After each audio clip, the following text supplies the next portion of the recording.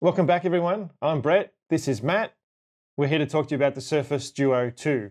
And in this video, we wanted to talk to you about video conferencing on the Surface Duo 2. When Microsoft released this product, this was one of the big things that they really featured, was being able to be on a Teams call on your two-screen device. And it is pretty cool. If you have the Teams app and you span it across two screens, you'll be able to see your video and other people's videos, or a mix of both, across the two screens. And if somebody's presenting, say, a PowerPoint presentation, that'll just automatically switch and fill up one of the screens while the group fills up the other one. Now, if you've ever tried to attend a video conference on a phone, right, it's a pretty compromising sort of experience. It's not, you're switching Trying around to toggle, between. toggle between different screens and views, and that's a huge advantage on the Duo, and I've certainly used it a lot more when I'm not at my desk for video conferencing, even around the house. To be really effective in a video conference, right, you need to be able to see that content and keep an eye on the people and their reactions as well. I mean, it's a social thing. Yeah. But there's another part of that conferencing which is really handy on the Duo, and it's definitely a new experience, is that ability to have the Teams call on one screen and OneNote open on the other, and be able to take notes while I'm in the conference, and it helps me to stay engaged and focused, and it helps me to retain what matters to me out of that meeting. Yeah, and I think that's something that's probably overlooked a lot. People still to this day don't understand the process of note taking, why it's important, how it helps your memory. It's not that you're ever going to refer back to your notes in most cases. In fact, quite a lot you will never see them again. But the act of writing that note encodes into your brain, especially by hand with with a pen. It encodes the item into your brain, gives you much better memory recall and understanding, right? So, taking notes with a pen is brilliant. And with this device, you can happily take notes on the bottom screen in that portrait mode that we talked about in the last video. So you can have the people up the top, and you can be handwriting notes at the bottom. It's a really cool way to do a video conference. In fact, I attended an in-person conference. It was actually a hybrid conference. Some of us were in person. It was dialed into a few other locations just last week. And I actually exclusively took notes on the Duo for that. So, and again, the second screen was really handy because I had the agenda open on one of the screens and took notes. Now, whilst that's not video conferencing like we're talking about today, it is the flexibility of the device. And I would traditionally have taken my Surface Pro into those conference sessions to take notes on, because I do take notes with pen, as a rule. But I found the Duo in that portrait mode, bottom screen for taking notes, helped me again. Yeah. It's a lot more convenient than dragging that big, 13-inch screen with the Surface Pro 8, for example, into a conference. There are a lot of situations that you go to, you want to travel light, so you just take the one device, you've got your phone, and it is big enough just to be able to take notes fairly productively. Plus, you've got a full-size pen, and really good experience.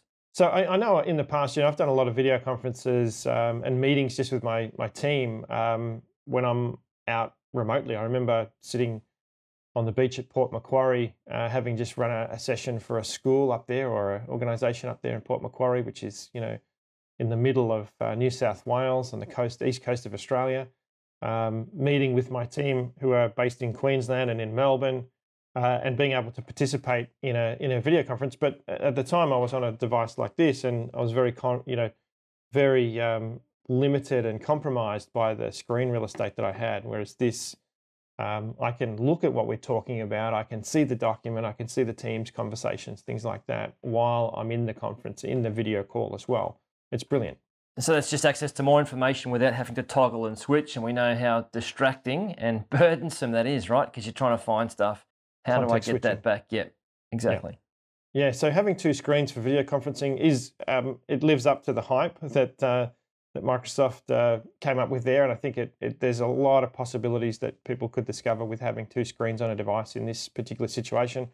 I think particularly about field workers. I remember introducing Skype for Business to an organisation here in Victoria, a regional organisation, and they had people who would maybe travel 3 or 4 hours out to do an inspection on site somewhere. They want to talk to a subject matter expert. Being able to video conference that person in on the site meant that they didn't have to travel 3 or 4 hours back to the office to sit in and do that somewhere. Having back in those days, Skype on the phone saved them hours and hours of work, right? So there are so many people out there who are mobile, working from anywhere, and transforming the size of their device from that to that could have a radical impact on the way they work on a video conference, right? So I think there's a lot to be discovered in that with a device like this as this plays out into the future. It's a lot of opportunity, and I'm surprised by the benefit, the extra benefit that I'm getting from that 2-screen experience in that scenario. So the other thing I think is good to mention with the Surface Duo 2 is Microsoft have really put a lot of focus, not just in the last 2 years because of the pandemic and everybody suddenly jumping into video conferencing, but way before that, Microsoft were really emphasizing the quality of the forward-facing camera and also the microphone setup. Yeah. So I don't know from memory from the spec whether the Surface Duo 2 has that dual far field studio mic setup that they have on all of their other devices. Really cool thing about, say, Surface Book or Surface Pro or Surface Laptop Studio and my Surface Studio here is that you can sit sort of 3 or 4 meters away and the device can still hear you very clearly. So if you're doing a video conference where you needed to sit away from the device, it works brilliantly. And that's my experience so far on the Duo 2 as well.